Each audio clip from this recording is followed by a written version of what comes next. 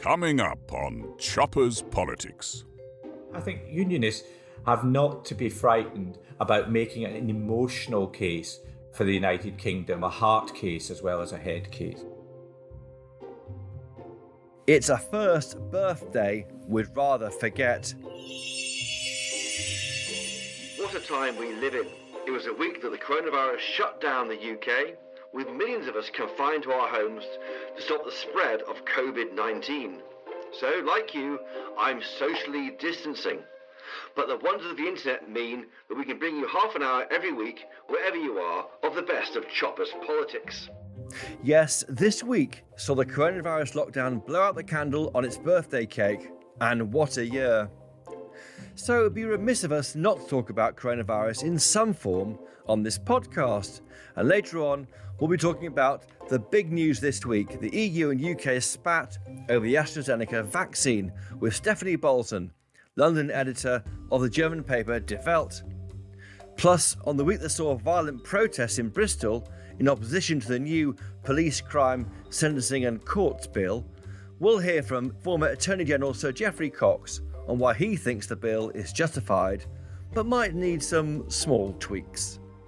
But first, Nicola Sturgeon, Scotland's First Minister, faced a vote of no confidence this week after a Holyrood committee found she had misled Parliament over a handling of the Alex Salmond case. The result of the vote on motion 24292 in the name of Ruth Davidson is yes 31, no 65. There were 27 abstentions and the motion is therefore not agreed.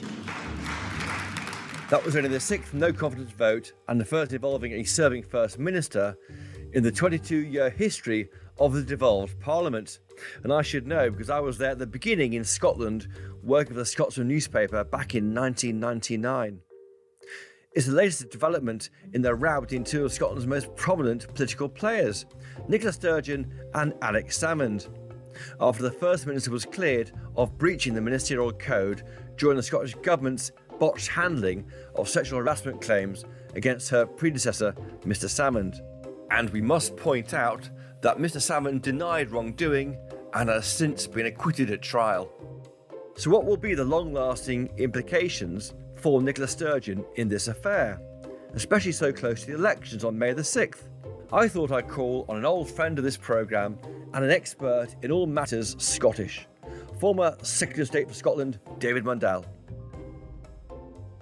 David Mundell, if you look at the results this week for Nicola Sturgeon, it's basically an away win on away goals. 1-1 score draw. She lost the Holyrood committee, but she won the James Hamilton report, and that was seemed to have more importance. So she won on away goals. What do you think?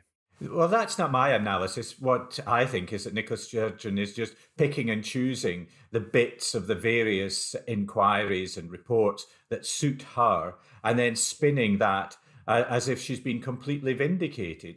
That's not the case. Even the Hamilton report, which said that there wasn't a breach of the ministerial code based on taking her word for it that she had forgotten various events, didn't completely vindicate her. It indicated that there were areas in which he hadn't seen all the evidence or documentation.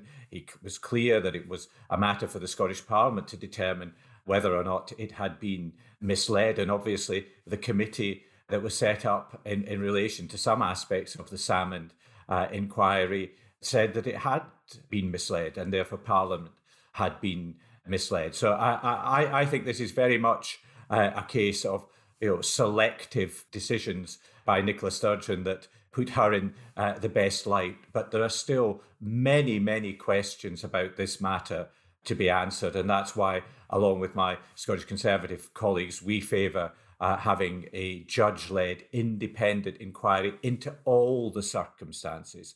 Because what's happened here, Chris, is that we've had a number of bespoke inquiries, but the whole picture has never been properly looked at, right back from the sort of allegations that we heard during the Alex Salmond criminal trial about the way in which the Scottish Government was conducted during the past decade, through to the circumstances in which the civil court action involving Mr Salmond again was settled for over £500,000 of taxpayers' money without any clear explanation as to why a decision to settle that case was delayed and the costs mounted for the taxpayer. So for me, this is, in terms of getting to the facts, knowing exactly what happened, and most importantly, who's responsible, we haven't got the answers that allow us to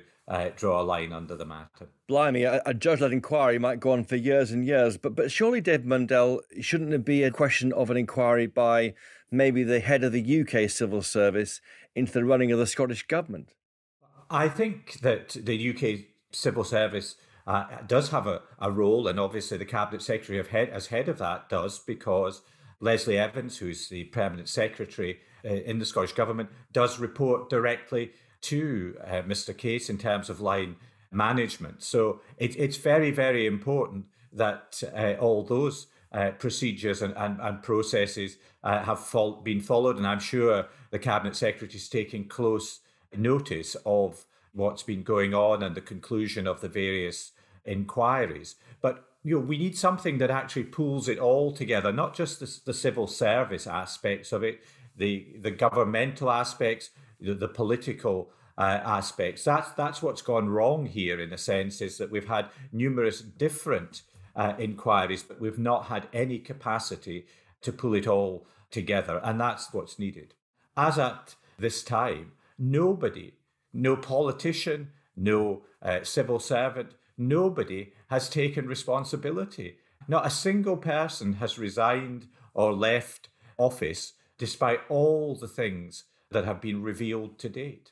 Do you think that might actually help the Conservatives or the Labour Party looking at the May 6th election? The fact that it seems that nothing's happened in terms of this money spent and the way it's spent, and even, it's been admitted by senior SNP politicians that there were some issues there with the way it was spent and the structure of the investigation, etc. Do you think that no one carrying can might help you guys at the next election? Well, I think, that there are two aspects to that. I mean, one is obviously the need to hold politicians to account, and ultimately the people of Scotland will give their verdict on Nicola Sturgeon and her various accounts of what happened. Mr. Hamilton, in his report, gave her the benefit of the doubt in terms of the fact that she'd forgotten certain events.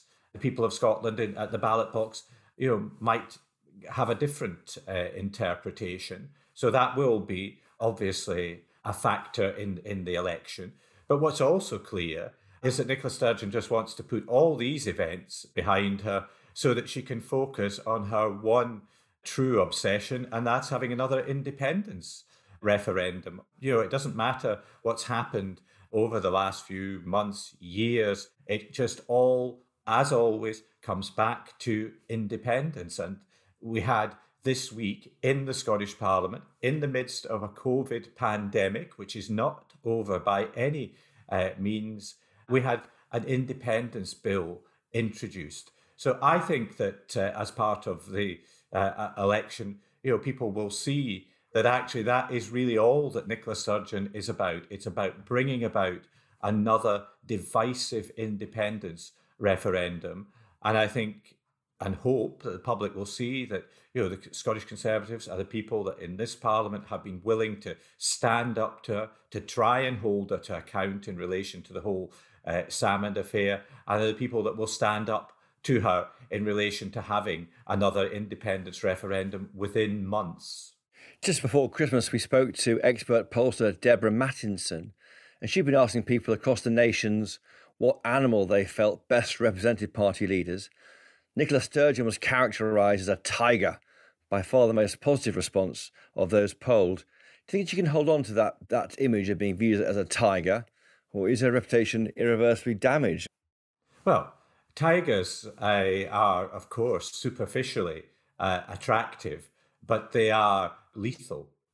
And very few people survive an encounter with a tiger. And we've seen in the last week or so, Nicola Sturgeon criticised by a committee of a parliament that she says that she respects, and that everybody in Scotland, everybody in the rest of the UK should listen to and take seriously. When a committee in that Parliament dared to give a view contrary to hers, I mean, she lashed out in a way that, in a very tiger way. Just the claws were really, really out.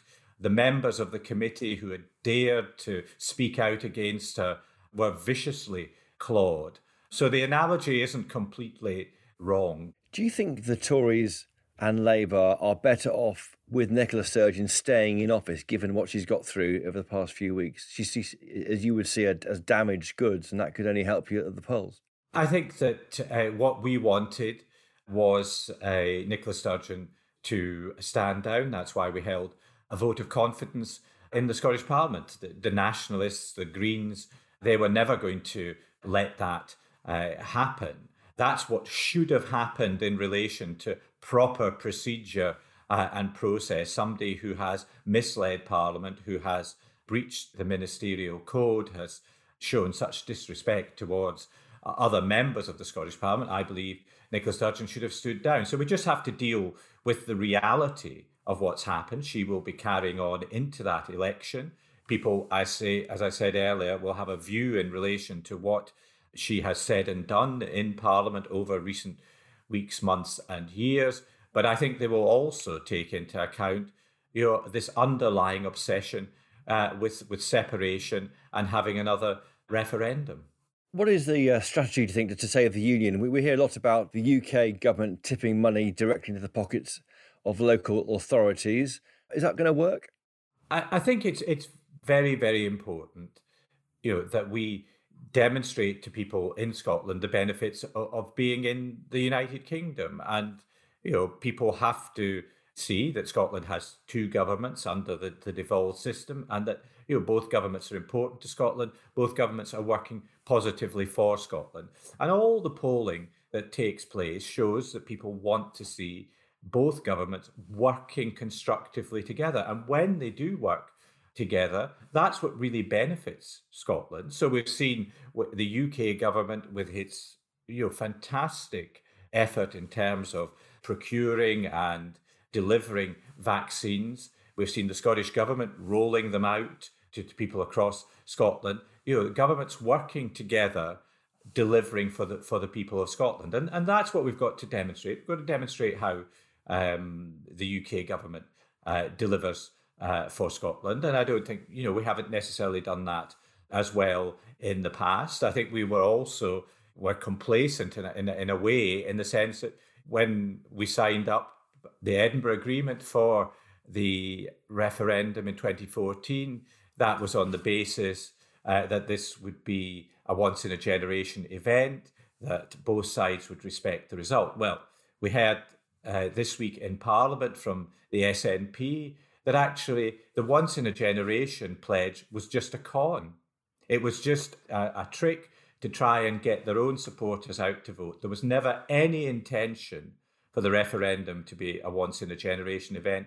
It was always going to be just a keeping going until they got the right answer. So we have to make sure, those of us who want Scotland to remain in the United Kingdom, that we are making the case for the United Kingdom on the same daily basis as the nationalists make the case for separation. Dave, in terms of making that case, do you think more can be done with Northern English MPs to make the case for the union? Often the Tory party, particularly less so Labour, are characterised as parties of the south of England, but really it's those communities in the north which might have more to do with Scotland and more common cause. Do you think the government should try and look at maybe utilising the red wall Tory seats and some Labour MPs who want to help, to see if they can help? I think my new sort of red wall colleagues are very positive towards keeping the United Kingdom together, because many of them have direct connections with Scotland, both with their constituencies and personally. And a number of MPs, for example, Peter Gibson, new MP for Darlington, contributed to one of the debates this week on Scottish independence, just setting out that very, very point, his own personal connection with Scotland. And it's these connections that are very, very powerful. And I think, it's not just about making the case for the union that you're X, Y, and Z pounds better off. It's actually the togetherness, the way in which families are bound together across the whole of the UK, the way in which by sharing and coming together, we create something that's greater than the sum of the parts. And I think unionists have not to be frightened about making an emotional case for the United Kingdom. We've been very, very focused previously, I think, on the facts, which, I think in themselves are very, very compelling. But, there needs to be an emotional case for the United Kingdom as well, a heart case as well as a head case. let's leave head cases out of it, but I know what you mean by that exactly. So, David Mundell, what more can listeners to this podcast do if they care about the UK to support the government in its attempts to preserve the UK? I think that people can do something by just, acknowledging what a great country Britain is together. And, there isn't a Britain without Scotland in it. That we're not going to have a global Britain if there's no Scotland as part of it. It would just be a global England and Wales, or England, Wales and Northern Ireland.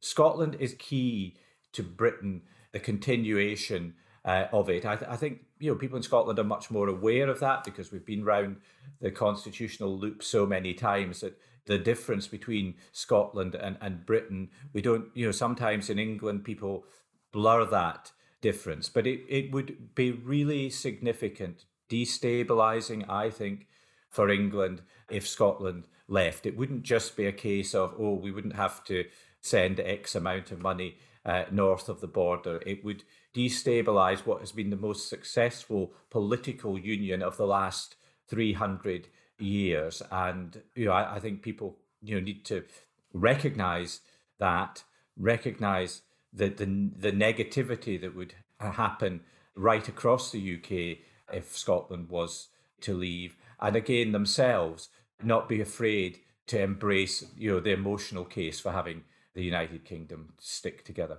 David Mundell, a former Scottish Secretary, thank you for joining us this week on Choppers Politics. Thank you. Thank you, Chris. Right, stay with us. Coming up, former Attorney General Sir Geoffrey Cox tells us why he doesn't understand the clamour to kill the bill. Right after this. We're interrupting this podcast to bring you news of another Telegraph show we think you might like. It's called Planet Normal, and it's hosted by me, Liam Halligan. And me, Alison Pearson. We're both Telegraph columnists who share the view that far too often those who shout the loudest on the telly just don't represent the views of normal people. So take a trip with us to Planet Normal. We're joined by some stellar guests, well-known voices from politics, business and the arts. All from different fields, but they have one thing in common. They're at the top of their game, but distinctly down to earth. The good news is I finally learnt what a podcast is and even how you subscribe to it. It's actually quite simple. Search for Planet Normal on your podcast app or click on the link in the show notes for this episode. You don't really know what a podcast is, do you? I am one. Look, I am one. Who needs to know what it is? I am one, okay? Shut up.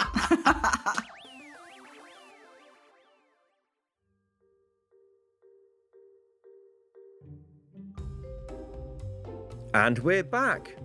Now, this week saw explosive clashes in Bristol following protests against the police, crime, sentencing and courts bill. Politicians were quick to condemn the violence, but a criticism of the measures themselves are being more hotly debated. There are suggestions from some corners that the bill is an attempt to quash the great British tradition of protest.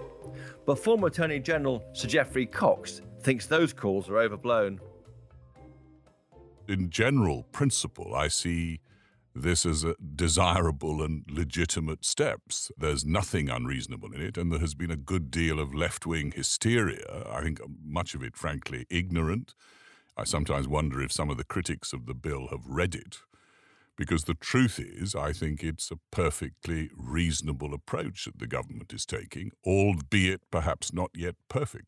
We'll come on to those points shortly. Does it go too far, do you think? It includes an offence of intentionally or recklessly causing public nuisance. We might be thinking about Extinction Rebellion, towing a boat onto the street around Parliament Square and blocking the traffic. Is that really where we want the police to go now? But you see, this is the problem, Chris, because Such an enormous amount of armchair criticism is made of this bill, but not always on the basis of a great deal of knowledge. There is already an offence of public nuisance. It's a common law offence.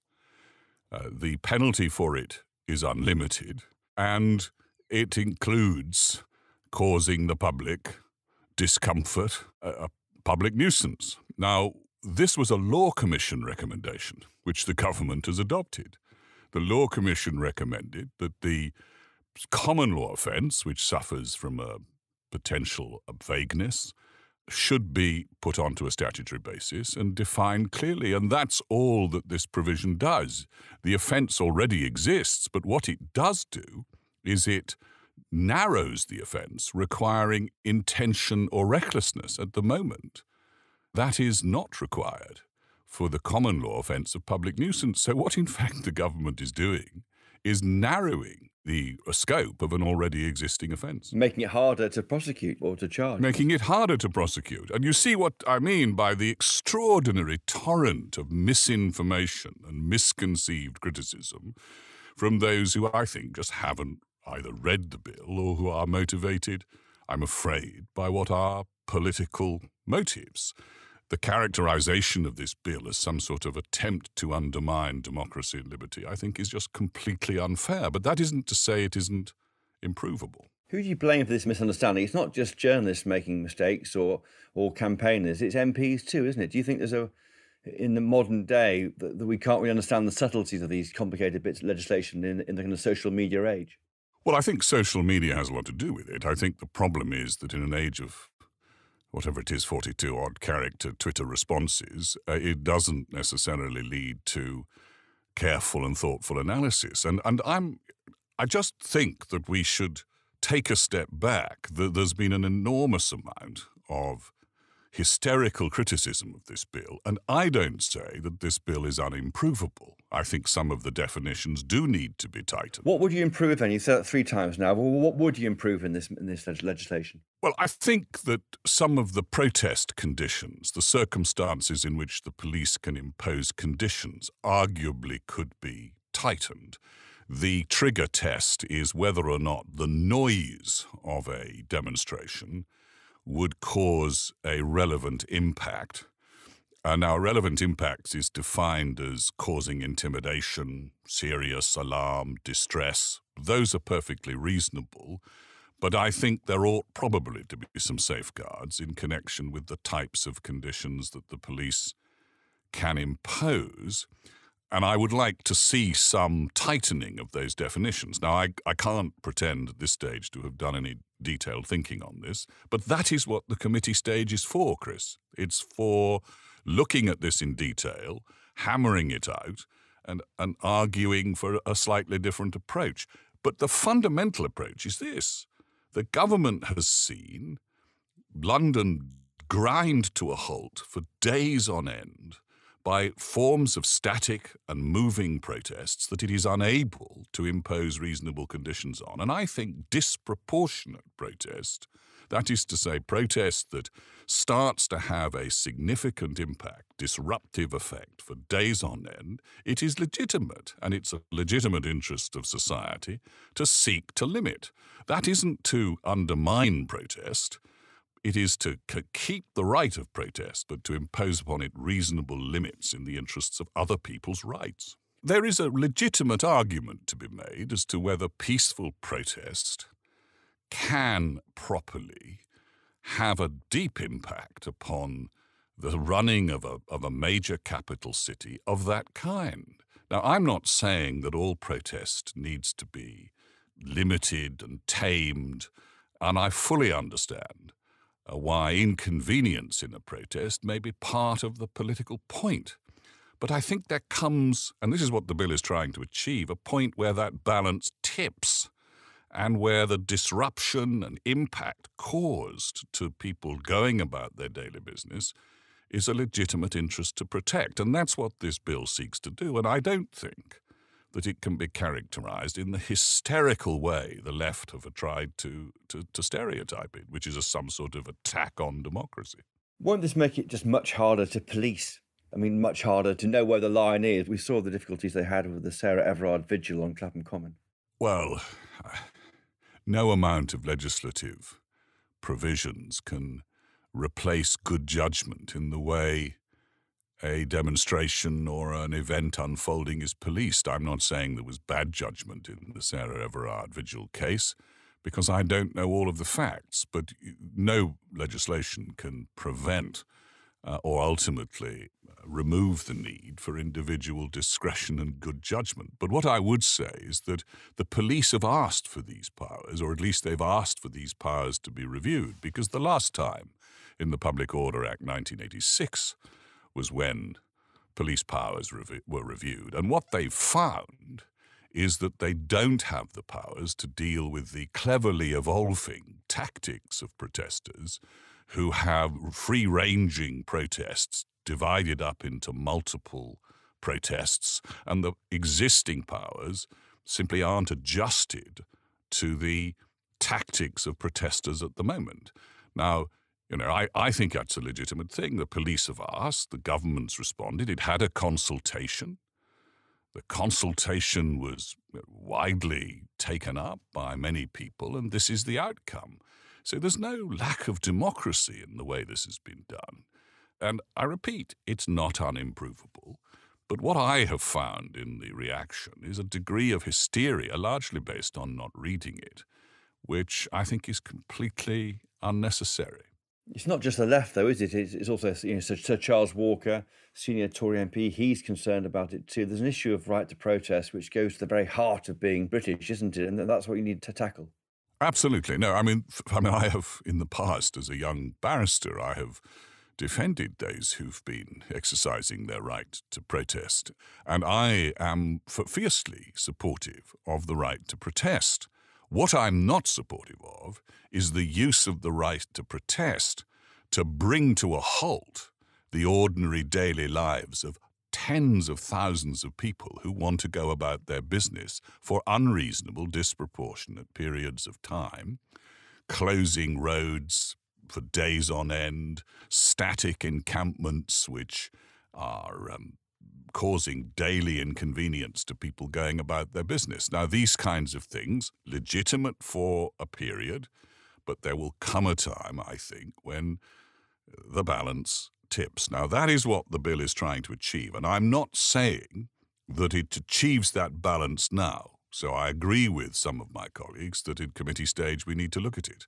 But what I'm responding to, Chris, and what I do find depressing, is this, frankly, I think, ill-conceived and exaggerated opposition, which I think is for political purposes. Well, Sir Geoffrey Cox, former Attorney General, thank you so much for joining us this week on Choppers Politics. Thank you. Absolute pleasure. Now, just like any other relationship breakdown, no matter how amicable you try and make it, there will be times when you can't help but snipe at each other. And that's certainly the case with the EU and the UK, whose row about the AstraZeneca vaccine rumbled on this week. So who better to explain what's going on than Stefanie Bolzen, De Welt's London editor. Stefanie Bolzen, welcome to Choppers Politics. Hello, thanks for having me. Great to have you on. One question. Why does the European Union seem so unsure about rolling out these vaccines, but wants to stop Britain from importing vaccines from European Union factories? Oh, that's a very controversial question, I think. And I think it's a bit more complicated. It's a bit contradictory as well, because you look at Germany and other countries, of course. AstraZeneca rollout was stopped last week because of concerns by agencies that it was not safe enough, and that also there are quite some millions of doses not being used of AstraZeneca, for example, back in Germany. Now, you might say, why does then the European Commission is about to wage a kind of, as you call it in Britain, a war, an export ban on vaccines coming to the UK? And I mean, that's a very fair question. This is really important to say. If you think that Ursula von der Leyen and what she is saying or how she's blaming Britain is in any way reflected in Germany, it's not the case. Really, I haven't seen any headline that is saying something like, oh, we need to take vaccines away from the Brits are playing a foul game or something. What the European Commission is doing currently, and I in a way think maybe after all it's not such a bad situation we are in, because they are raising the pressure on AstraZeneca. And it is a very complex situation, but the fact is that since the 1st of February, there is this export transparency register in place that the European Commission launched in a legislation. So since then, there have been 10 million doses of vaccines being exported from the EU to the UK. There has been none so far, as well, there has not been proven any doses being exported from the UK to the EU. Now, from the European perspective, you can say, why can the UK expect the Europeans to send them BioNTech vaccines, and they're having a great rollout and good on them, and the NHS is doing a fantastic job. But why, in return, do the Europeans not get anything back from the UK? I mean, I ask you that, Chris. Is that fair? Is that fair? Isn't that a contractual issue? Isn't it the case that these contracts were signed before the European Union? So in contract law, the UK should get these vaccines first. That's the tricky question. I mean, this is the very core of the question. Who said what in which contract? And as I understand, the contracts do not differ too much. There is, in fact, a first come, first serve clause in the British contract. But apart from that, it's the best effort clause that's in both. And in both contracts are volumes of doses that both parties have ordered. Yeah. And AstraZeneca has fulfilled far more with the UK than with the EU. But the thing is, there's no way that AstraZeneca would want to annoy the European Union for no reason. There must be this contractual heart at the problem. Look, that's the very point. Why do they not give an answer to that? I mean, I was the one who did an interview with Pascal Soriot, the CEO, back in February, and he did not answer that question. And times and again, everybody is asking AstraZeneca to be transparent about it, and they are not. And I think what's happening now is that both sides, I mean, we know that your Prime Minister, Boris Johnson, has been very much on the phone talking to leaders in Europe, and that actually the Telegraph today, your colleague, James Crisp, is running a story that they might agree on a dose-sharing deal to save face. So I do think that Boris Johnson understands very much the dependency of the UK, of production, of supplies coming from Europe. So it's not good for either side to now actually escalate this confrontation even more. They really, really need to find a compromise. Now, on Twitter last week, Stefanie Bolzen, you said there that a year ago you thought about leaving the UK for Germany because of COVID-19.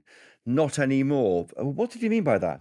Yeah, I wrote a piece for my paper, and it's actually in your paper today as well, in the feature section. We have a very nice double page on people just taking stock of this extraordinary year we've all been through.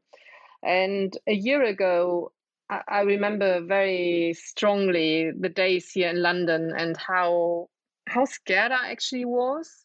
And knowing that the British health system, while it's brilliant in some things, but that it would be overwhelmed. And by the time my editors back in Berlin said, of course, if you feel scared, you can come back to Germany anytime. And I considered that.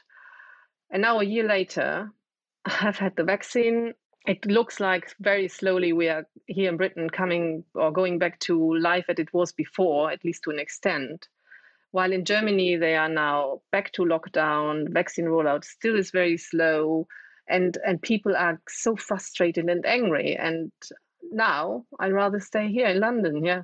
Do you think that this has damaged, that the approach to the COVID-19 crisis damaged the unity of the European Union or the confidence that a big trading bloc can work? Because, of course, what Brexit suggests is that it's the nation state that matters.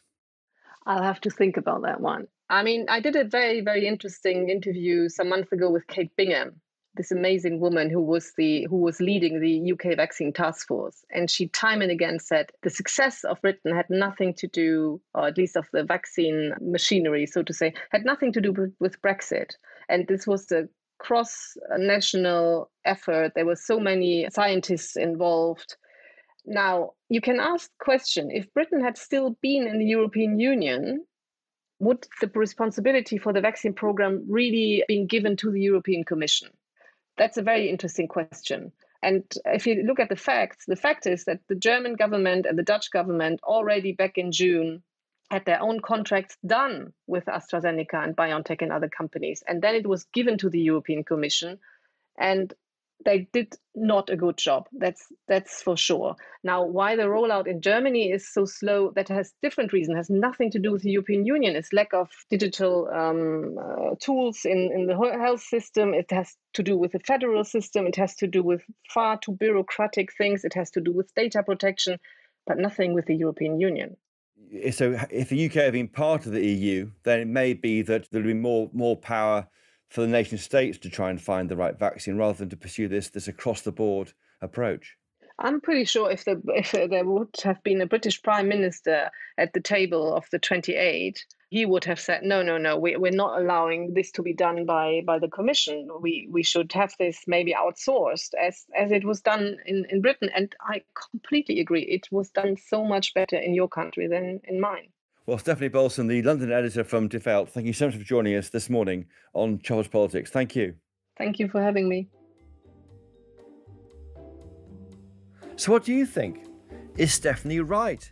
If the UK had been a member of the European Union, perhaps Britain may have persuaded Brussels not to take control of the vaccine rollout plan.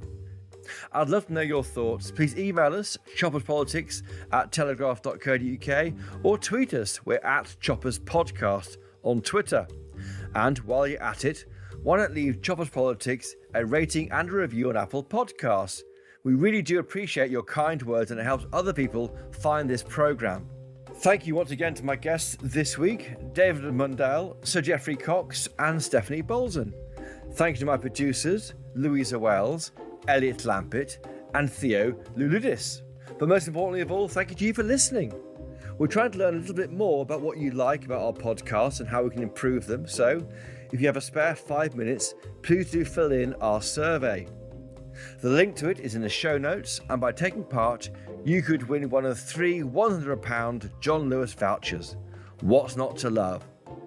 And as if we don't spoil you enough already, please go to telegraph.co.uk/chopper to get your first month's subscription to the Telegraph completely free of charge. This podcast is never knowingly undersold. And of course, please do buy a copy of the Daily Telegraph if you can. Until next time though, cheerio!